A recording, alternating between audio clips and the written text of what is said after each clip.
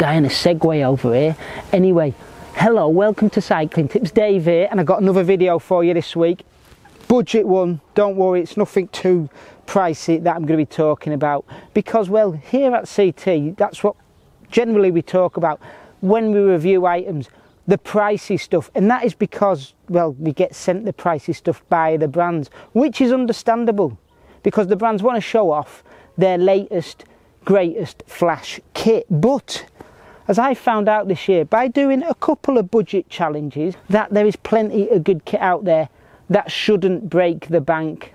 So I thought, how about I do a top 10 of the budget stuff that I've really liked in 2020.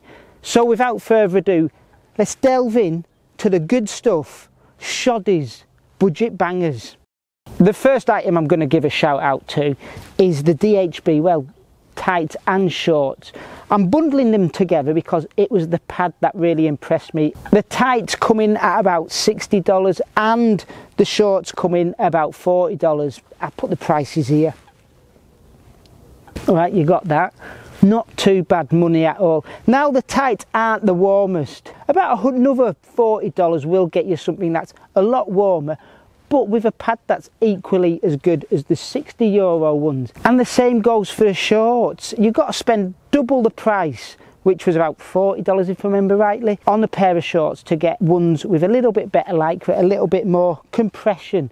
But if you're looking for a starter pair of shorts, a starter pair of tights, the DHB ones are pretty damn good. You can't go wrong with them. Now, for my second item, I'm going to go a bike. One that I might have invested in afterwards, or at least the frame, the Trek Checkpoint ALR. This thing is an aluminium gravel bike, and there is plenty of alloy gravel bikes out there. The one I reviewed comes in at about $2,000, and for 2020 or 2021, whatever it is now, the group set's a little bit different. I was using the 105 group set, which I'll come to later. But as a bike, as a whole, it impressed me.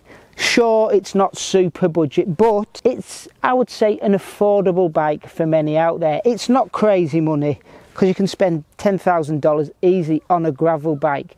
You can spend $5,000 on a gravel bike. So $2,000, I would say, is a bike for somebody that is a very much an enthusiast. But it is a very capable bike, and over time, it's one that is a platform that you can add to, put fancier bits onto, because it's worth it. The video for that review, I'll link below. Oh, fuck. Oh, there's always somebody with a leaf blower. Seems to be a national hobby here in France.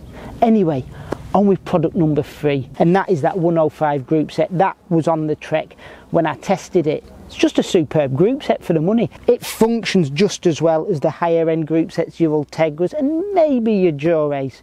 Yes, it's not as light as them.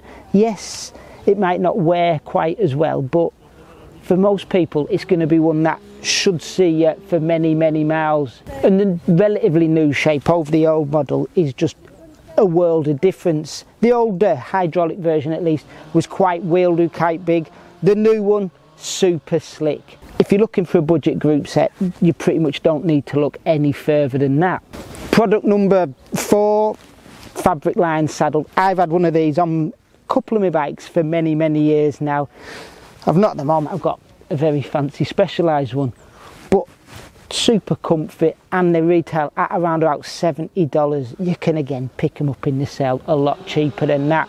Sure, it's not got all the fancy tech made of carbon or anything like that, but if you are looking for a company with a range of saddles at that sort of price point, check out Fabric.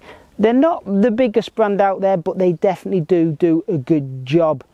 On to number 5, which is the Sportful Hot Pack Gilet. This retails at €65. Again, not massively budget, but if you hunt around, I've seen it for as low as about €45, $45, something like that. I've used the Hot Pack range for a long time now.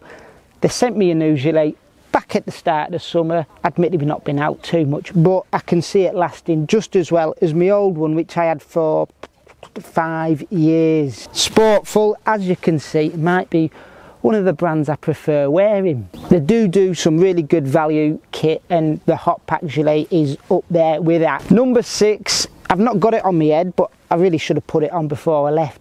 The Met Vinci helmet. This retails at €100. It is Met's lower mid-range road helmet, but they also do it in a gravel version at €80. The gravel version called the Oro doesn't come with a MIPS liner like the Vinci helmet, but it does come with a little peak that you can clip on. Now I've used this helmet for a little bit of gravel riding, and it is pretty much my helmet that I go to every day for running around town, taking my daughter to nursery, that sort of thing. It's comfy, it's well ventilated, it's relatively light, and it looks proper sleek.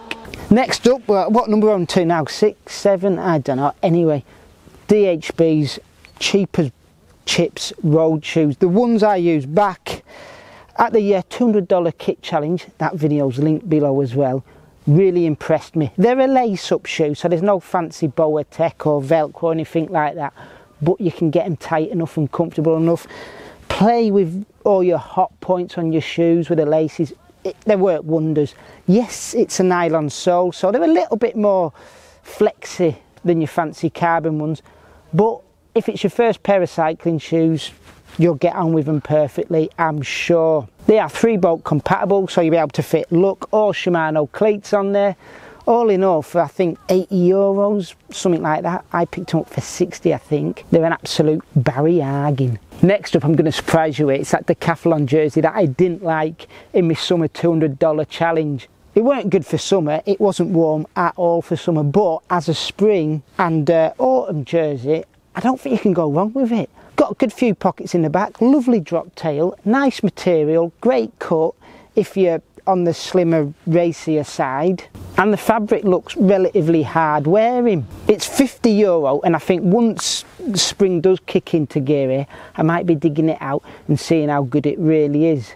Right, last but not least, because I'm getting cold here, Hunt 4-season wheels. Now I'm going to be honest with you here, people, I've not used them yet, but looking at them, they look mightily impressive, and seeing the reviews online, not just from customers but from a few other outlets, these things are highly rated. And just from playing with them in the garage, checking out the construction, I can see why. They're tubeless compatible, the hubs feel silky smooth, and they are future proof, so when they do change the axle width or whatever, you can add bits on, take bits off, so they should work. All in all, for around about $500, €470, £370, they look like an absolute bomb-proof tubeless set of wheels. Right, that's it from me, and just as the guys finished with the bloody chainsaw or whatever it was, but I'm cold, so I'm getting out of here. Okay, I hope you've enjoyed this video. I hope you've enjoyed all the videos I've put out in 2020. There's plenty more coming in 2021, hopefully with less arm movements.